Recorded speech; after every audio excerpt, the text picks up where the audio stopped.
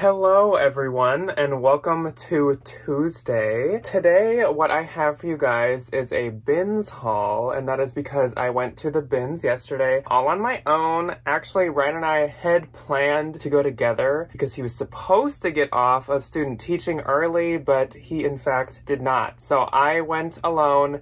And he really didn't miss out on a whole ton. The first, I'd say hour that I was there, I didn't find anything. I think I found one thing, and it's this, shacket right here. Nothing else. So I was feeling super defeated. The bins have honestly been not that good for a long time. The past, 4 or 5 times that I've went, they have just been terrible. So, yeah, they weren't that great at first, but they got better towards the end. Still could have been better, but they were pretty decent. I still was able to fill a big old bag, so I definitely found some things, and I'm excited to show you guys what I found. At the bottom of the bag is the shoes, so the shoes will be at the end. So yes, we are back to regular scheduled programming. The fall and Halloween content has unfortunately come to an end. We are back to the Great White Wall. Nothing fun on it, just the Great White Wall and our fun, of course, outlet cover. But we are back to hauls, back to Thrift with us, back to whatever we kind of feel like doing or whatever you guys want us to do. So if you have any suggestions, feel free to leave those below. And also, while you're down there, there's a little thumb up symbol. If you want to hit that, that would be awesome too. And if you're new here, you can hit the subscribe button if you're excited to see a bunch of fun clothes and future hauls. So let's just jump into it. No need to babble on. First thing that I found, I'm going to show this first because it is still wet because I washed it. This is a North Face puffer, down puffer, and there's the logo there. And this is a nice quilted one. This is a women's, and it had quite a lot of this dirtiness to it, but actually it all looks like it came out pretty well. I know you're probably not supposed to wash these, but I just do anyways. This is a woman's medium. And yeah, there's no tears, no name written in it, which is nice. No holes. Let's jump into the other clothes. And like I said, the shoes are on the bottom, so the shoes are going to be at the end. So the first thing I found, this is the Patagonia. And this is Patagonia that I would only get in the bins. I would not get this at a normal thrift store, and actually I maybe shouldn't have even got it anyways. So this is Patagonia Capeline, and it's a kids item. I think this is a base layer type item, but I see it has quite a few spots, even though I already washed this too, so they didn't come out. So this will probably just go back to Goodwill. Then this is a brand that Ryan picks up a lot, especially at the bins, and he seems to have pretty good luck selling it, so I'm just gonna give it a try. It's Cachet. And Cachet, I know, used to be a really expensive brand, but they closed. I don't know, this gives me Versace vibes. So maybe it'll do okay. It is a size small, and I know Ryan definitely likes to pick up the more interesting stuff, but he saw this and he told me, because I already hauled for him, he told me that he thinks it'll do okay, so hopefully he's right. Then this is one of those items that you just don't skip it when it's at the bins. It's just an Athleta size small, little athletic-y, cinched, ruched kind of top. Something I wouldn't get at the normal Goodwill, and if anything, I could end up consigning it if I can't seem to sell it myself. This is another thing that would be a bins item only, not a thrift store item. This is Divided, which is H&M, and it is the team up with Looney Tunes. So I've sold a few pieces of this before, of this collaboration, a while ago. And I always get it from the bins. It doesn't sell for much because it's literally H&M, but people like branded and graphic stuff, so usually it does pretty good. Then we have this John Galt item, which usually I'd probably throw to Ryan. This is pretty cute though, and of course he wasn't there, so it's one size. If you didn't know, John Galt is Brandy Melville, and this is a cropped tiger sweatshirt. It does have some kind of discoloration bleach spots around the logo. To me, that's not that big of a deal. I think it'll still do pretty well, and if it doesn't do well, I will give it to Ryan. This is really interesting, and I would like you guys' input if you know anything about this. I'm kind of confused. So it's this pink tie. I found a whole bunch of designer ties. Those are already sent off to the RealReal. I sent them this morning. But this is the one that I'm keeping to sell myself, and it is the tie bar. And it's they teamed up with Beholden, which if you don't know, Beholden, this BHLDN, is the Anthropology wedding store line, whatever. But they don't make men's. At least I'm like 90% sure they don't make men's. Maybe I'm wrong, but I don't think they do. And I don't think this is a women's tie. It is like slim, but I still think it's men's. So if anyone knows, like, is the Tie Bar a brand? Is this a collaboration? Does Beholden sell sets? Like, maybe this matches a dress? I don't know. Beholden usually sells pretty well. I've never had something Beholden under men's, so we'll see. Then we have this vintage LL Bean. It is a shacket. Like I said, this is a size large. Like I said, this is the first thing I found. I think it's really nice. It's like the thick, like, workers shirt or whatever they used to call shackets. Now we just call them shackets. But this is like more like the Levi's shacket that I got myself this year, where it's not like quilted lined or anything, but it's like thick flannel. And I think it's really nice. Good colors for fall. Vintage LL Bean can sometimes do pretty decent, so we'll see how that does. I don't try it very often. Then we have this Free People. A couple like months back at the bins, I found 2 of the exact same this sweater in 2 different colors at the bins, and now I found it in another color. So it has no size, but it's this puff sleeve textured sweater. Can you see? Yeah, there's the texture. It's like bobbled, kind of. It's almost like super pilly, but on purpose. Sometimes they have size. Nope, no size down here. I would say it's like a small, probably. This is supposed to be an oversized sweater, so I mean, it probably could even fit a medium, just cropped, but I would say it's probably meant to be a small. This is also a Free People. This was the first thing that I found that wasn't just like desperation items. Like, I literally, like, I had found the LL Bean thing. I had found the designer ties, which, like, that's good, but it's not that exciting. Like, it was like Ermenegilda Zegna and Oscar de la Renta and Paco Rabanne. So not like Hermes and Louis. So it wasn't that exciting. So then when I found this, I was like, oh my gosh, I found gold. Even though usually I'd be like, I don't like this that much. This is a Free People size small. Not like my favorite sweater, but again, when you're finding nothing, this seems amazing. This is really hard to show, I'm realizing. So it's kind of like the waterfall effect on the sides. It's almost like a Lagan look type sweater. Oh my gosh, this is really irritating to show. Okay, so there are the shoulders. Okay, so here we go. There's a better look at it. I don't know. Next up, this is really cute, and this is a vintage t-shirt that is so perfect for the now current season, which is Thanksgiving. There is no year on this, but I assume it is vintage. And it is not official Peanuts brand, but it is Thanksgiving Charlie Brown graphic t-shirt. This is so cute. I don't think I've ever seen Charlie Brown and Snoopy Thanksgiving merch before. Like, I've seen the Halloween stuff, obviously I've seen the Christmas stuff, but that's so cute. And it's a large, and it's probably a men's large, but it could be worn oversized, or it could be like an XL or something, I suppose. It looks like there's like a little bit of red on the bottom, but that's totally fine. Then we have another Patagonia. This is an older item. Probably wouldn't have got in a normal thrift store either unless it was really cheap. There is the label, and it's a large, I believe. I had thought it was women's. It might be like a more form-fitting men's because it's like athletic. And unfortunately, there's no Patagonia logo on the outside. Actually, with that high-ish, low-ish waist, it's probably women's. So it's kind of a looser fitting athletic top. So it's like a outer wear piece. Then we have this Urban Outfitters Truly Madly Deeply. This normally, again, would probably be thrown to Ryan, but since he wasn't there, I will probably list this myself. I literally might just give it to him because he doesn't get a source as much right now. But this is a Monarch Butterfly tee. This is kind of like a knockoff of what Brandy Melville does because she does that all the time, and that is a size small. And then this is going to Ryan, but I'll still show you guys because he would normally pick this up. Must have been dry cleaned.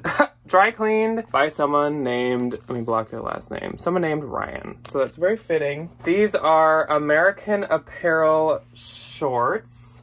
There's the logo. And Ryan loves to sell this stuff. It does really well for him. I cannot sell it for the life of me, just like Brandy Melville and just like Urban, but he'll be able to sell it, and happy to get him a couple things. This next one I just want to show you, but I realized yesterday that it has a hole, so I'll probably just redonate it. There's a new brand that we had never heard of. It's like BCB, BSBEE, BSB, BSB, I don't know. Beesby? I don't know. It's a wool and cashmere blend sweater. Okay, maybe I could stitch it up then.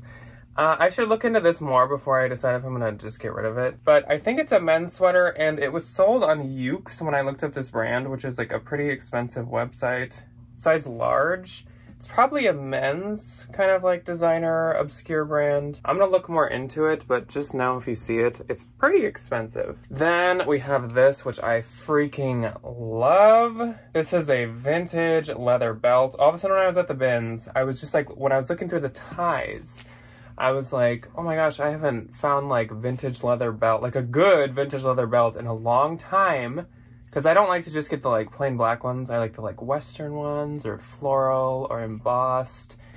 And then a little bit later, I found this. And this is probably one of my favorite vintage belts I've ever had. This is genuine leather, and it is a size medium, which I will just have to measure that out. I have no idea what brand it ever was. There is no labeling, but it has all different kinds of flowers embroidered on it, and it's so cute. And like we always say, we love to sell vintage belts when they're interesting. This is probably my best find. At least, no, maybe. You'll see what I mean when I get there. So this is really freaking nice. This is vintage Pendleton from like OG, like this must be, I should look into the like Pendleton label age thing. But this is like really old Pendleton, I can tell. And it is like this amazing green and red, perfect for Christmas, wool zipper bomber. And it's, oh my gosh, like this wool is like so high quality, it's insane. The only issue is one side is kind of, I don't know if like a moth got to it or something, but one wrist, it's kind of like chewed a little bit. You could kind of trim it up to make it just look prettier. And the other one's like not pretty either, but like not that bad. And then one of the pockets is busted out, but one of them's still fine. Do you need both? Probably. Could you live without them? Probably. And like shockingly, there's no lining ripping, there's no deodorant stains, it's dry clean only. I wish I could figure out like what age this is from, but this is just like so freaking nice. And I think it'll do really well. I'm gonna charge a decent amount for it. Did I say, I don't think it has a size. It seems kind of like a men's large. So maybe like women's XL. Then we have this Tiny by Anthropologie. This is kind of in the same boat as that brown Free People where I wasn't finding anything. So I was like, wow, Anthro. This is an extra small and the tiny label is tiny. And it's just kind of this like open cardigan. It's kind of like that pink Athleta where it's like, I wouldn't get this at a store. And if it doesn't sell, I can probably consign it somewhere. Then we have these really nice shoes. And these are Ferragamo men's shoes.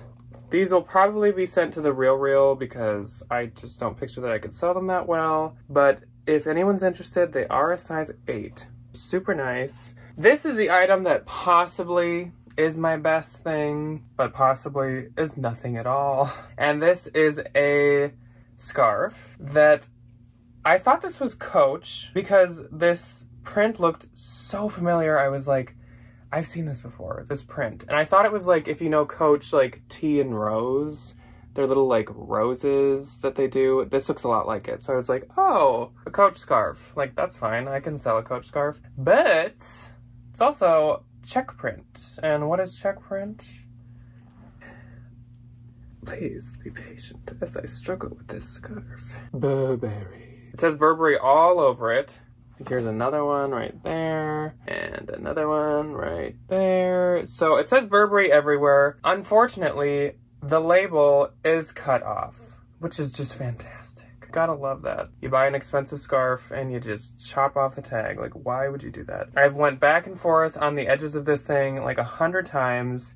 and there is no label left. Ryan said to me when I showed him exactly what I thought. If you were gonna knock off a Burberry scarf, why would you pick this one? Like, it's really cute, but I feel like...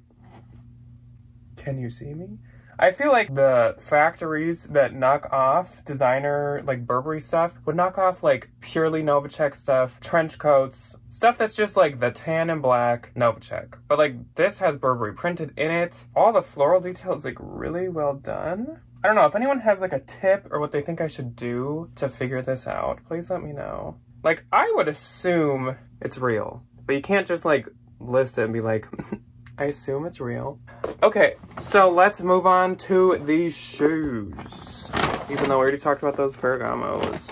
These I actually grabbed for Debbie, but I think I'm gonna sell them myself because they're really cute. So they're these really cute croc embossed, like Sherpa fur, faux fur lined Toms. They're just like high top little ankle booty things with some suede on the back, and they're actually in really good shape, and they're size 6.5. I really like them and I think they'll do well. Then we have these Steve Maddens. These are not ones that I would get at the store. Luckily they're like in good shape and they are cute. It's just not a style that I would like be willing to pay too much for, because like they'll probably sell for like 25. And these are a size 8.5 and they're called the Steve Madden Feather. And they're studded and they might be suede. Yes, they are actually suede. So at least they're in good shape. Then someone had thrown these back. These are Birkenstock Birkies. And they're just like the mules, and they have some wear to the tips of the nose, of the toes. And they're a size ladies 6, men's 4. So those are nice. And right next to them, someone had also thrown back these are Birko, which I'm gonna assume is also Birkenstock. Oh yeah, original Birkenstock, but Birko I've never heard of. There's so many Birkenstock lines, I can't even keep track. These are also a ladies 6, so if someone was interested, they could buy both from me. They both have like kind of the same amount of wear, just in like edge wear. Then another pair of shoes someone had thrown back. These are not in the best shape, and I honestly hate selling shoes by this brand, but they're Eileen Fisher. These are like her classic wrap strappy leather sandals. They have some toe indents, but otherwise like the outsides and stuff are clean and like your feet would hide that. So they are in good shape,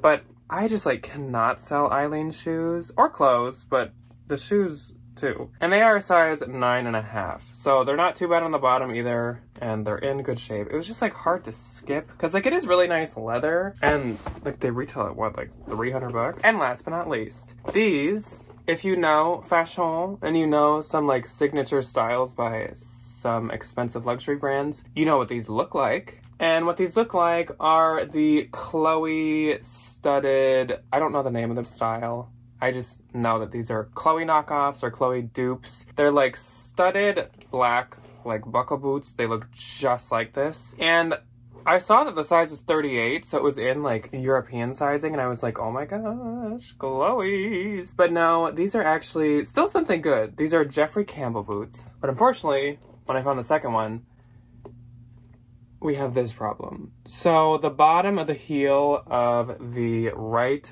boot has like come off. I'm gonna take the lazy way out, and I think I'm just gonna list them this way. I believe that these will still do okay. Obviously, I'm not gonna make a ton of money. I think that they will still sell with this problem. I will just put in the description, you need to get them like resold or get a new heel cap on them. But I believe in them. Like I said, when they're a dupe of like a high-end signature style, they usually do pretty good. They're called the Starburst, and these are a size 38. So they're like a 7.5 or 8. And yeah, they're really, really cute. It sucks that this is busted off. I don't even think, like, these were in a bin people had went through, but they were buried, so I don't even think someone threw them back because of this. No one must have seen them. Hopefully they still do okay. This one's totally fine. I mean, you could just kind of like walk with like a up-down motion if you want to just wear them this way, I guess. Anyways, unfortunately, that is all that I have for you guys today. I know this was a pretty short haul. First off, it was only just me, so I can't take up as much time as the two of us hauling together. And also, like I said, the bins, they got a little better at the end, as you can tell, with like the Pendleton and some of those shoes. But like they still, just weren't that good. The bins have been like not great like the past 5 times that I've went. So hopefully soon they will get better. Ryan and I are going to go to the bins this next Sunday because Friday's his birthday. So happy early birthday to Ryan. He wants to go on Sunday. So that's what we're gonna do. Gonna go on Sunday. So next Tuesday we should have a haul for you guys. We don't know exactly what we're doing on Thursday yet. So if you have any ideas or recommendations or requests, let us know below. And besides that, I will see you guys on Thursday with something. Bye.